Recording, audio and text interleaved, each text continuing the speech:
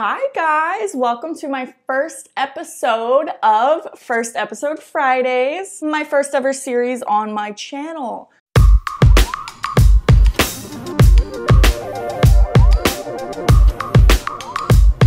First Episode Fridays is kind of a concept I came up with where I'm just going to talk about, react, and review first episodes of TV shows, sitcoms, etc., etc. So if you have a specific show you want me to do this with, let me know down below. Today though, to start off this series, we're going to be reacting to one of my personal childhood favorites, Life with Derek. So Life with Derek is a Canadian sitcom that started in 2005 and wrapped up its final season in 2009. So it had about a 4-year run. I don't know if that's a good run or not because I'm not a dork. All right, I don't know. Let me know if that's a good run or not. I can't do anything consistently for 4 years, so I think it's a win in their book. When I think of Life with Derek, I specifically think of Channel 63.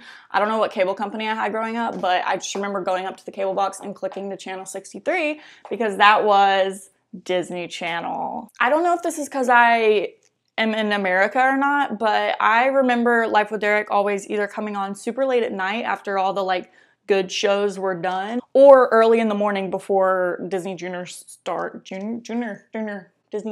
early in the morning before Disney Junior started playing. I don't know if that's different in Canada, was Life with Derek like a 6 o'clock show or what, but if I was watching Life with Derek, it was past my bedtime and I probably had to sneak and watch it. Also, the first episode of Life with Derek is free on YouTube, and a lot of other episodes, I think up to season 3, you can find on YouTube. I don't know why. I don't know if it's allowed, but it's there. Didn't hear it from me. So the episode starts off and we immediately are introduced to one of the main characters, Casey, and her little sister Lizzie, and they're unpacking into what seems to be their new bedroom. Do you like your new room? Why shouldn't he? He's got the cage to himself and room to exercise. We're the ones trapped like rats with no room to breathe. 5 seconds in, Casey has already proved herself to be the whiny, annoying character that she is throughout this entire show. Don't worry, we'll find space for everything. True, the desk could go on top of the bed. And then on the other end of the spectrum, we have her younger sister Lizzie, who acts as if she's a middle-aged woman who started a book club. She's just so mature and put together. At least Mom's really happy, and George is really nice. She's very logical, she's very calm. Meanwhile, we have Casey, who is probably 16, 17, complaining about her new room not being big enough. I'll admit, the room is pretty small, especially if she's having to share it with her sister, but if we're being logical here, people in New York pay $2,000 a month for a room even smaller than that, so suck it up, Casey. Can you please turn it down?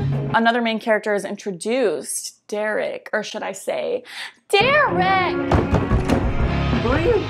And to no one's surprise, Casey complains again about the size of her room, so we're getting a common theme here. The issue in this episode is there is no room in our room. And everyone is gonna hear about it. And then Derek is just kind of well then get rid of some of your junk. And Casey throws a soccer ball at him, and then the iconic theme song plays.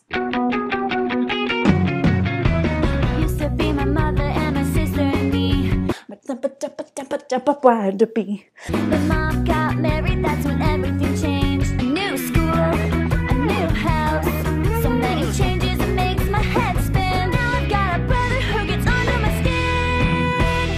This is Life with Derek. If I get copyrighted for this Canadian 2005 theme song, that'll be tragic.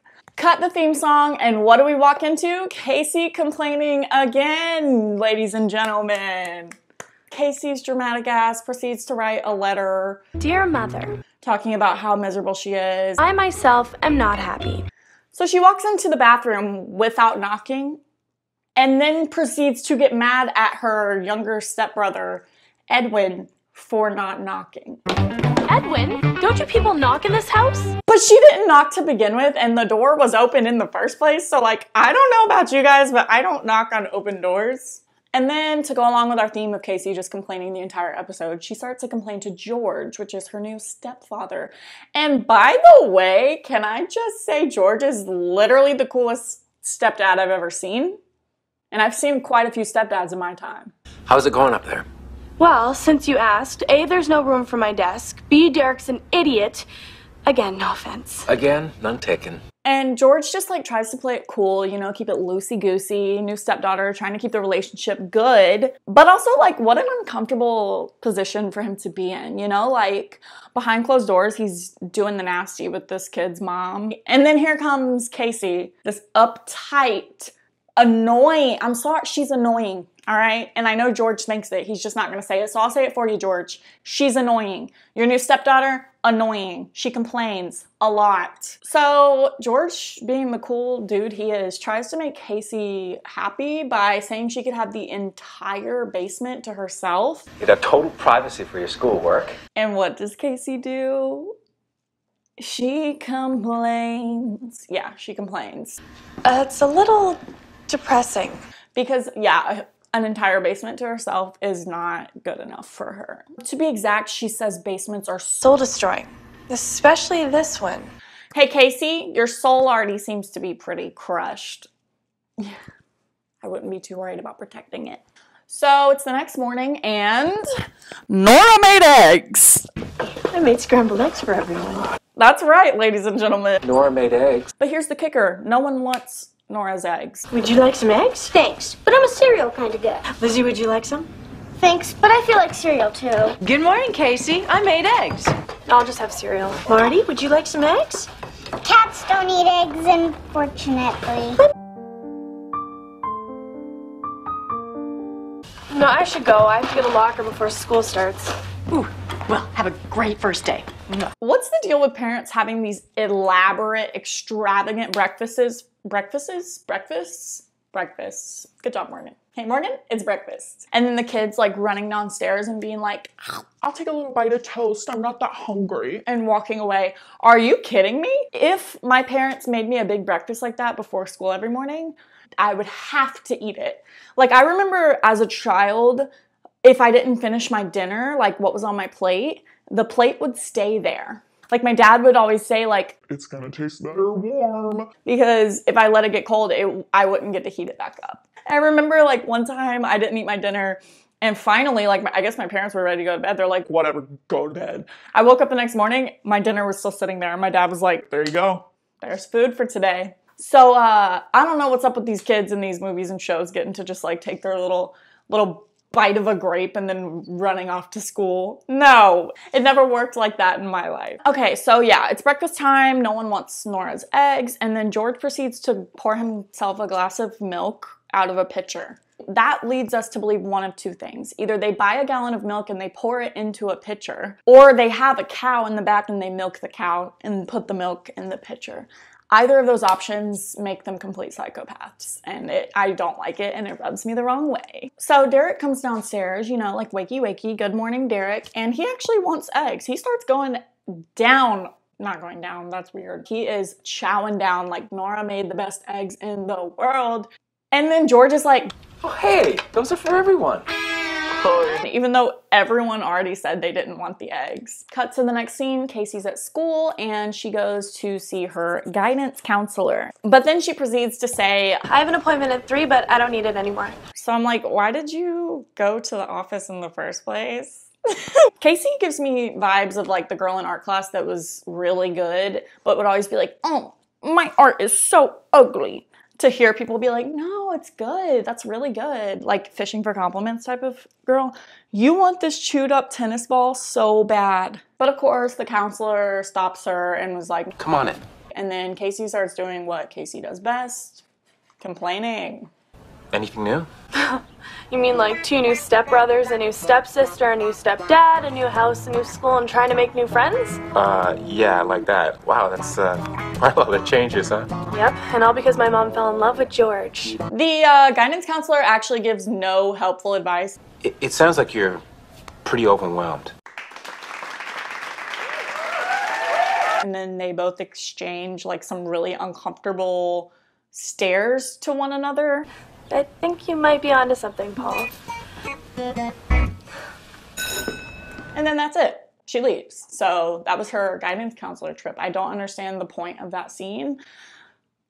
but it's there. So the next scene is a family meeting, a blended family meeting, if you will. The whole purpose of the family meeting is for Casey to let everyone know that she wants Derek's room.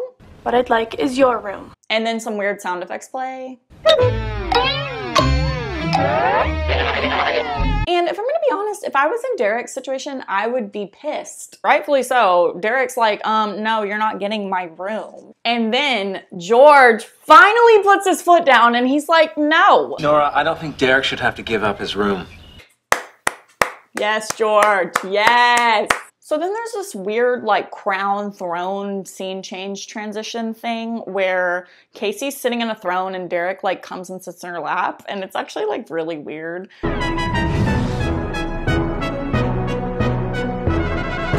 Like, I get what they were trying to do is like, oh, Derek's coming and ruining her life and she's supposed to be the queen and Derek takes it over, but the execution is just way off and it gives me weird like creepy stepbrother, stepsister vibes, you know, stepbrother, those vibes. And then there's a scene where Casey and Derek, I think, are like trying to come across threatening to one another. In my house, I always get what I want.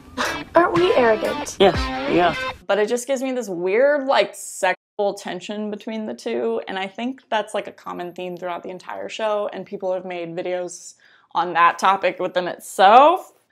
I don't know, maybe my mind's just in the wrong spot, but whatever. It's breakfast time again! Ooh, ooh. This time, Nora did not make eggs. George, being the sweet, caring soul that he is, he brings up a valid point. Casey, your room is too small, and you deserve some privacy. So, we're gonna spend all weekend renovating the basement into a bedroom so fabulous you won't even know it's a basement. That's sick, right? Like, so dope. An entire basement being your bedroom. Who wouldn't be happy and ecstatic and over the moon for that? You expect me to sleep in the basement? Casey wouldn't, actually. Nora says something about George being like a great remodeler, and then it cuts to like this flashback scene of George with a birdhouse, and it really creeps me out. This is the first time that I got bad vibes from George. I just didn't like it. Pretty sweet, huh? I bet the birds will be fighting to move in. I don't like it. And then there's like this fun little blended family moment where Nora and George and Lizzie and Edwin are all like renovating the room together, and they're just like this great blended family. How about I sew and you paint? Do you paint? Mostly finger. Oh, welcome aboard. Final moment we've all been waiting for, guys. Casey gets the grand reveal of her new basement bedroom. And to no one's surprise, it's freaking sick. Wow! It's dope on a rope. Yeah, wow. It's vibey. Like, there's literal fabric as her wallpaper. She's got cow print splattered in there. There's fairy lights. It's beautiful. And then Casey and Derek start arguing over this room because I guess they both were like, oh, this room's cool. You know, Casey, this room might be better suited for someone like me. What? And then the moment I have been waiting for, George finally pops off with the most iconic line. You spoiled brats. Call them out for what they are. So then Casey and Derek are left to decide who gets like the pink and purple cheetah print room, which doesn't even seem like the type of vibe Derek would go for anyways. But who am I to say? Maybe he's into it. And then there's that weird throne crown transition again. Then they fight over the room some more. Can you just take the basement so I can eat? You are one of the most annoying people I've ever met. And then Casey has this random realization that she's being kind of a bitch. Mom, George, even though I hate basements with every fiber of my being, I will take the basement bedroom because you're both great and I'm really happy you're together, and I don't want to cause any more trouble. But like, instead of being grateful for the room, Casey's like, okay, I guess I'll go in the extravagant remodeled cheetah basement fabric wall room, I guess, if I have to. And I'm like, dude, you're not settling for this room. This room is freaking cool. And they put all this time and effort into it. I'm on Nora and George's side here. Honestly, Life with Derek? No, this should be Life with Nora and George because they are the main characters. They should be, at least. Then the episode wraps up with Nora and George deciding that they get the pink and purple cheetah leopard print bedroom. I think that you and I should move our bedroom to the basement. The end? Just kidding. It's not quite over yet. It wouldn't be over without another creepy stepbrother, stepsister montage.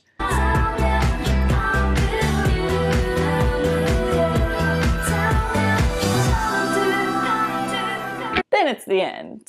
What did we just watch? I don't know. That concludes our first episode of First Episode Fridays. Let me know down below if you like this series idea or if you want me to never ever do it again. But say it nicely, please. Alright, I love you guys. I'll see you in my next video. Bye! Derek!